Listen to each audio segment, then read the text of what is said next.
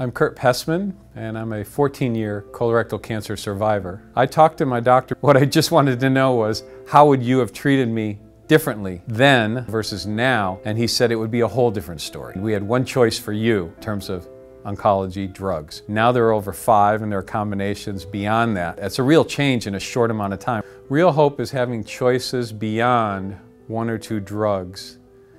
It's also having the idea that you will look beyond 6 months, 9 months, or a year to 3 and 5 years when you couldn't do that 10 years ago.